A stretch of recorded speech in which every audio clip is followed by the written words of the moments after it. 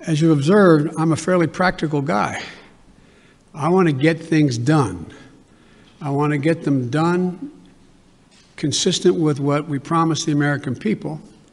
And in order to do that, in a 50-50 Senate, we've got to get to the place where I get 50 votes so that the Vice President of the United States can break the tie, or I get 51 votes without her.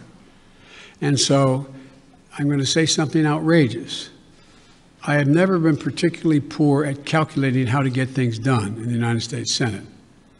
So the best way to get something done, if it holds near and dear to you that you like to be able to, anyway, we're going to get a lot done. And if we have to, if there's complete lockdown and chaos as a consequence of the filibuster, then we'll have to go beyond what I'm talking about.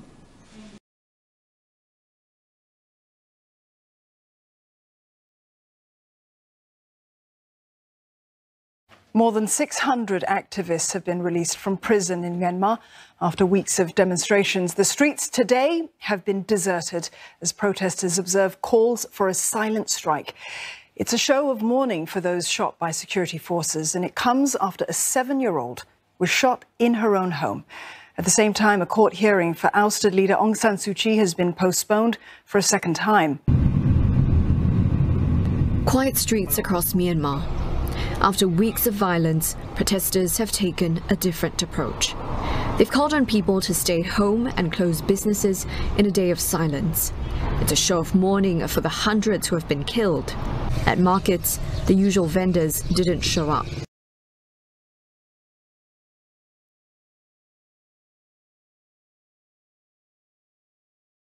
A cargo ship owned by an Israeli company was damaged by an Iranian missile in the Arabian Sea earlier today, Reuters reported Israel's Channel 12 News publishing on its website. The report said the ship, sailing from Tanzania to India, was able to continue its voyage. According to the report, the ship is owned by XT Management, based in the port city of Haifa. Reuters could not immediately confirm the incident or reach officials at the company for comment. A spokeswoman at Israel's foreign ministry said they were checking the report. Last month, Israeli Prime Minister Benjamin Netanyahu blamed Iran for an explosion aboard an Israeli-owned ship in the Gulf of Oman. The vehicle carrier MV Helios Ray was hit between the night of February 25 and morning of February 26 by a blast above the water line that a U.S. official said ripped holes in both sides of its hull.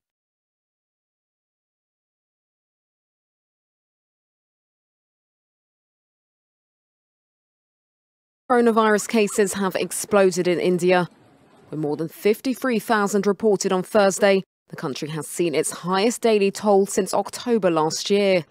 The news comes as scientists reveal the discovery of a so-called double mutation of COVID-19, when two mutations come together in the same virus.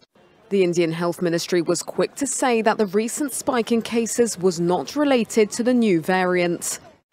But it remains unclear if the double mutation is more contagious or deadly, a question scientists are now working to answer.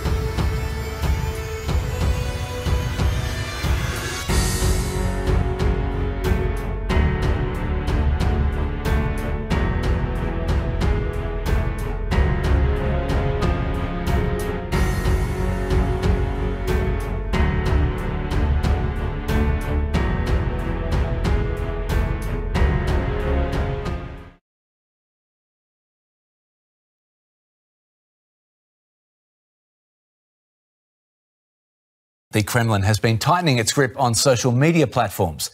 This month, the country's media watchdog threatened to block sites like Twitter if they fail to remove banned content. And now the video sharing platform TikTok is on the Kremlin's radar as well. During opposition protests in support of Alexei Navalny, the site was flooded with political content.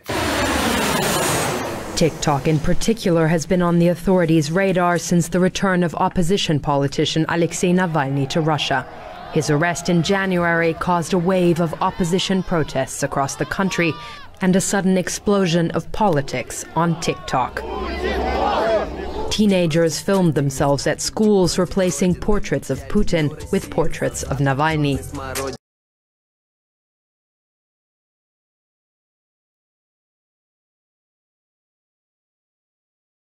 The former president of the Republic, Jacob Zuma, insists he will serve a prison term if the Constitutional Court decides on one. Zuma has written a 26-point statement explaining why he won't appear before the State Capture Commission. He says he's lost trust in the South African judiciary, including judges of the Constitutional Court. Yesterday, the Commission's lawyer, Advocate Thembeka Ngcukaitobi, pleaded with the Constitutional Court to give Zuma a 2-year sentence for contempt of court. The court reserved judgment.